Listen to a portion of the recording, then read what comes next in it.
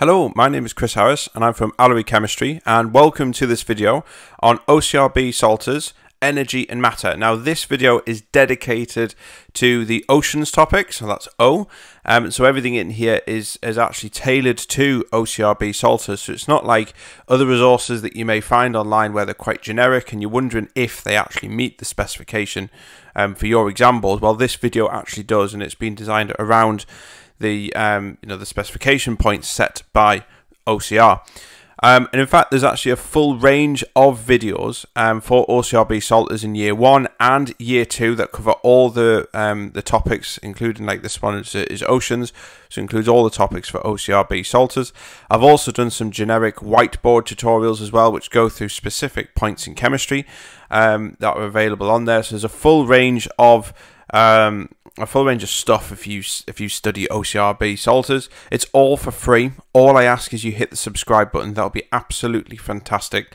And as long as people keep subscribing and keep watching and keep sharing, then I will keep making these and updating them when new specifications come out. So please hit the subscribe button. That'll be absolutely brilliant. If you would like your own copy of these, I've got the full range of year 1 to year 2 available, because these are just slides that I've created for revision purposes. Then if you just click on the description box below, you'll be able to purchase them there. They're great value for money. You can use them on your smartphone, your tablet. I've known people to print them out as well and annotate all of them and put them in a file and use them as their summary notes as well. So really good value for money. So just click on the description box and that would be brilliant. Right, so like I say, this is dedicated to OCR salters. This is a relatively short video. It's mainly going to look at greenhouse effect and infrared, so it's just a short bit in the oceans topic. So we're going to be looking at the greenhouse effect. We're going to be looking at enhanced greenhouse effect as well, and looking at infrared and how global warming happens, etc. So we're going to be looking at that. So it's quite a relatively short topic. Okay, so let's look at the greenhouse effect first, okay? So the greenhouse effect actually helps to keep the Earth warm enough to sustain life. So it is good to have some level of carbon dioxide in our atmosphere, because if we didn't, the Earth would be a lot colder than where it is now, and we need it to be. It's probably just about right in terms of temperature-wise for for life to be sustained. But we know that you see it everywhere currently about climate, the climate changing, about carbon dioxide being released into the atmosphere, and the problems associated with having too much of these greenhouse gases in the atmosphere and the effects it can have on our climate. And so, it's a big thing at the moment, incredibly topical, with governments and world leaders trying to come up with strategies to try and reduce our emissions, whether that's through taxation, whether that's through technology, and whether that's through social changes, changing the way we live our life. So there's various different things which are happening all around us now, so it's incredibly relevant to talk about these things. So the first thing is electromagnetic radiation from the sun reaches the Earth's atmosphere, where most of the UV and infrared is absorbed by the gases in the atmosphere, thankfully, because a lot of the or some elements of UV light is really dangerous to us. I'm filming this today and it is red hot outside. It is nice and sunny. Now if I was to go out there and go out there with no suntan lotion on, I'm really going to burn, because it's not the heat that's actually damaging the skin. It's not infrared, it's UV light that damages it, and UV light damages the skin cells, and you end up getting burnt and you get blisters. So yeah, so some UV light obviously does come through the atmosphere. Okay, so there we are. So some of the radiation anyway, so UV radiation, infrared, so some of this is reflected back into space from the clouds. Okay, so some of it's just bounced straight back off. Okay, however, some radiation does reach the surface of the Earth, and it's mainly visible light, because obviously we could see around us, and UV lights coming through as well. There is some infrared, obviously, because we can feel some of the heat from the sun, but mainly them two. So some is reflected by light-coloured and shiny surfaces. So that might be if you live in a big city, you've got these skyscrapers. I know in the city where I live close to Newcastle, I live in Northumberland. There's no skyscrapers in Northumberland, but not where I live anyway. But in Newcastle, there is. They're building loads of big skyscrapers with glazed fronts, and they're reflective surfaces.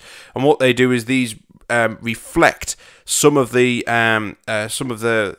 radiation that's come from space, and reflects it back out, and some of it is actually absorbed into the earth, which is like the ground, for example, so rocks and roads and pavements, etc. Okay, so infrared radiation is radiated back towards space. So some of this escapes through infrared, through an IR window, okay, infrared window. And this is just the frequencies that aren't absorbed by the gases in the atmosphere. Okay, so some of these will then escape and leave the Earth. Particularly happens during night time, so when the Earth cools, when the Earth is turned away, or wherever you live, of course, whenever it's turned away from the sun, then some of this heat tries to escape from the Earth and back out into the atmosphere. Now, some of the infrared frequencies are absorbed by gases in the troposphere, though, and they re-emit these in all directions, including back down to Earth, and this is the greenhouse effect. So some of that cooling, some of that release of heat from the Earth is actually being trapped because of some of these gases in the troposphere, and we need to identify where these gases have come from, because if there's too much of that, we get too much heat being retained, and we end up having bizarre changes in weather patterns. For example, we get icebergs melting, for example, which we've got habitats which live on these areas, which can be affected as well. So we've got to really kind of look at, right, what's causing this? Can we as scientists and as people, can we actually do something about this, change the way we look at it? And scientists have been observing this greenhouse effect for many, many years now. Okay, so let's have a look at the link between infrared and global warming. So greenhouse gases in the atmosphere absorb infrared radiation. Okay, so greenhouse gases are anything really, such as carbon dioxide. Water is a greenhouse gas as well, and methane. Now we know water is a greenhouse gas because you can see water condensing as clouds. So if we've got loads and loads of clouds, if you think about it in the winter, the most obvious one, if you think about it in the winter, if you've got a cloudy day in the winter, then it's not as cool as if there's not a cloud in the sky in the winter, a crisp winter's day. Then you notice it's really, really cold. You get a frost when there's no clouds around. So when you get clear skies, you're more likely to get a frost. And this is because effectively the clouds act as a bit of a blanket. So they are a greenhouse gas. Methane is a greenhouse gas. Carbon dioxide is a greenhouse gas. So basically we're looking for molecules which have two different atoms in there, as you can see, carbon dioxide, water, and methane. Okay, some of them are more potent than others, of course, but they're all greenhouse gases. So all of these gases, they absorb infrared radiation, which makes the bonds in the molecules vibrate a lot more. So you imagine them, you've got water molecule, you've got oxygen in the middle and two hydrogens, and the bonds vibrate backwards and forwards as though the molecules are dancing when they absorb some of this infrared radiation. Now, this vibrational energy is then transferred to neighbouring particles, because they're colliding with each other. So if they're moving around with a lot more energy, I know you can't see us, but I'm waving my hands around. When they're moving around with a lot more energy, what they do is they collide with other particles, and these now have more kinetic energy as a result. And then the temperature starts to rise. Okay. Another analogy, well, it's not an analogy, but it's exactly how microwaves work as well. We're using a different type of radiation, of course, but microwaves work by sending in microwaves and vibrating. The water molecules in the food vibrate a lot more, and they knock into neighbouring water molecules, and then they knock into ones, and it's this chain effect. And eventually what happens is your food then starts to warm up the whole, across the whole amount of food. You're not getting certain bits of it warming up, the whole amount is warming up.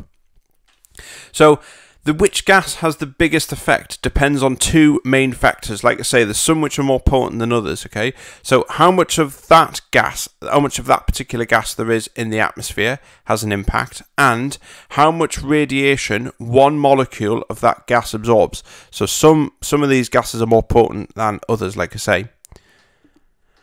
Okay, so the enhanced greenhouse effect is the cause of global warming, mainly caused by anthropogenic activities. So all that means, so it sounds like a fancy word, but all that means is human activities. So what are we doing as humans to exacerbate or make worse the greenhouse effect? We need greenhouse effect to keep us alive, but are we as humans making this worse? Okay, are we putting pollutants in there to make it worse. So we know that because actually over the years the world has become increasingly industrialized. We've noticed that especially since the 1900s. We've had the Industrial Revolution. I'm talking about obviously within the UK. It might happen at different points globally, but the Industrial Revolution, and then we've become increasingly more industrialized, and now we're getting to a point where a lot of things are manufactured, technology's improved, and now actually we're entering into an era where we're trying to, well, not entering, we've been doing it for a short while, where we've actually become more aware of pollution, and where governments across the world are putting measures in place to try and reduce pollutants. I know in the UK, for example, we're trying to phase out the use of petrol and diesel cars and using electric cars instead, trying to come up with greener ways to generate electricity, so phasing out coal-powered power stations, encouraging people to insulate their homes properly. You have, when you buy a new house, you've got to make sure they've got double glazing and insulation, and trying to in every aspect of our life, recycling, for example, trying to reduce the greenhouse effect that we have on the planet. So we have been burning fossil fuels though, and it's an ever-increasing demand for energy. We still have coal-fired power stations, gas-fired power stations in the UK, and there is a high demand for electricity and power. So this in itself produces a large amount of carbon dioxide into the atmosphere. Okay, and we know that carbon dioxide is a greenhouse gas. Another aspect as well is that trees use up carbon dioxide. So some governments are saying, well, we'll plant more trees, we'll set up woodland and plant these because these absorb carbon dioxide, and we're trying to strike that balance between carbon dioxide emitted into the atmosphere and some actually being withdrawn or taken in. However, we have been felling trees. Trees are being felled not just in the UK but globally, to provide paper, to provide wood, building materials, etc.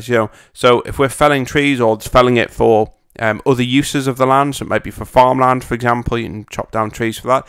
So it's really difficult to control carbon dioxide levels if trees are being cut down and they're being removed. So one of the ideas that some governments do is say, well, we'll plant more trees, or if a housing estate is being built, there's a criteria to try and make it a bit more environmentally friendly by planting trees or preserving trees within a development, because they play a massive role within the control of the greenhouse effect.